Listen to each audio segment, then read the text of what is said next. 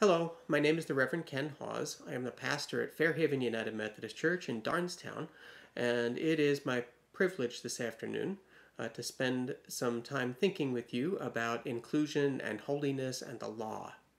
The questions we are considering today are: how do we determine what is holy?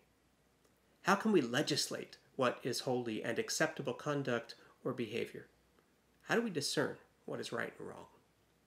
So in order to do that, I'd like to lift up first some of the scriptures from Acts 15, and then we're going to take a look at some of the holiness code in Leviticus, and we'll try to think together about how we discern some of these issues.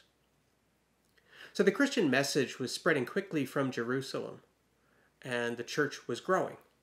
Reverend Bonney shared some of the distinctions between Jewish Christians and Gentile Christians. And as Christianity spread into the non-Jewish and Gentile world, these differences came to a head. In many ways, the question became, what does it mean to be a Christian? Does one have to become Jewish first? Does everybody have to be circumcised? Does everyone have to follow all 613 of the laws that are outlined in Torah? Acts 15 tells the story of convening a conference of leaders to consider some of these questions. Some have quipped that that was the first general conference. I don't want to digress, so we'll go on.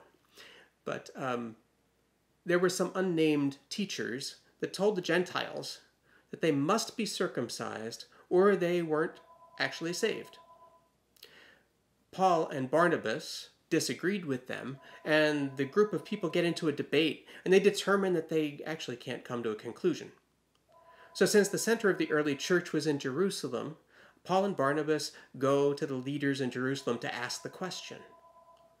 The Jerusalem council hadn't thought about it either, and they actually are divided about it. One of the Pharisees stood up and they said they must be circumcised, the Gentiles must be circumcised, and they must keep the law of Moses. And the scripture says that the apostles and the elders considered the matter, and after there was much debate, Peter stood up. Peter begins to assert his leadership, and he points out the working of the Holy Spirit that he has witnessed. And he concludes by saying the Spirit has made no distinction. So essentially, why should we place an undue burden on these new converts? We believe we will be saved through the grace of the Lord Jesus Christ, just as they will. Paul and Barnabas then get up to tell everyone of the signs and wonders that the Spirit was doing through their ministry. And after hearing all of this, James speaks up. And James is the brother of Jesus. He was viewed as one of the leaders, or perhaps the leader, in the Jerusalem church at the time. He relates everything he's heard to the prophet Amos. Ultimately, he says it is clear that the Spirit is doing something new in their midst and expanding the notion of inclusion in God's kingdom. So James decides there is no need to be circumcised for the Gentiles, but they must keep the law of Moses. The council then agrees unanimously, and they send a letter with instructions back with Paul and Barnabas, and they pick a couple of additional teachers to help relay the message. So how do we decide what is holy? How do we decide who's in and who's out? Is it even our decision to make?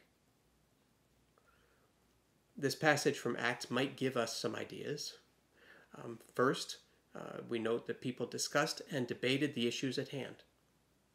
Then they looked for the work of the Holy Spirit, and they tried to connect it with the Scriptures. Maybe that's a clue. But ultimately, no matter what a council or a conference decides, how do you change the hearts and minds of the people? How do they understand what is holy? Matt Skinner, who wrote an excellent study on Acts, writes, "People will follow apostles, theologians, and Bible scholars only so far. It's the things that are life-giving that finally settle the debates. It's the transforming power of God's salvation that convincingly shows us where God's Spirit may be stirring. They must have believed that God was doing something new. I agree with Dr. Skinner. God is always doing something new. God is always working to bring transformation and recreation. So even in the church, God is working to bring recreation and transformation. Over its history, the United Methodist Church and the church itself, but the United Methodist Church in particular, has broadened its understanding of what is good and what is holy, who's in and who's out. I mean, a couple of quick examples. In the Methodist Church, women first gained seats at General Conference in 1922. That was quite a few years after the formation of the church. And although they were vital to the Methodist movement from the very beginning, women didn't gain full clergy rights until 1956. And then thanks to Evangelical United Brethren insistence, the Central Conferences for African American Methodist Churches were abolished in the 1968 merger. Surely gender and racial struggles continue in the United Methodist Church despite these changes. But women and African Americans have gained further inclusion in the life of the church by those changes. Now, since 1973, we have been debating the role and welcome of LGBTQ persons in the life of the United Methodist Church. We're going to discuss a little bit more of that history in a couple of weeks. But to help us think about why that struggle has been so difficult, let's turn to some of the holiness codes in Leviticus. Leviticus chapter 18 are all the laws regarding sexual relations. And here's an abbreviated version of them. Starting at verse 6. No one is allowed to approach any blood relative for sexual contact. Mother, sister, stepsister, aunt, daughter-in-law, a woman and her daughter, a woman during her menstrual uncleanness, the wife of your fellow Israelite. You must not have sexual intercourse with a man as you would with a woman. It is a detestable practice. You will not have sexual relations with any animal, becoming unclean by it, nor will a woman present herself before an animal to mate with it. It is a perversion. So, at least according to Leviticus, homosexual acts are prohibited in the scriptures. And some will say that God said it, I believe it, and that settles it. Others of us have a little bit more nuanced view. Ancient folks would often condemn what they did not understand. So when Leviticus was written, you've heard it already said that there was no understanding of what a loving and committed same-gender relationship would look like. There's no frame of reference. So a primary purpose for marriage at the time was that marriage and sex was for procreation. And that, of course, is not physically possible in same-gender relationships. Obviously, gay men did exist at the time, but people didn't understand the attraction. There wouldn't be a law condemning a practice if the practice was unknown. So we continue to use, or some continue to use this passage today to discriminate against LGBTQ persons. As we have heard earlier, Leviticus dietary laws restricted eating shrimp, camels, and pigs. And it was also forbidden in the law to wear garments of two different fabrics. And if a house got mildewed, you were supposed to burn it down. And if a disobedient child annoyed its parents, it could be put to death.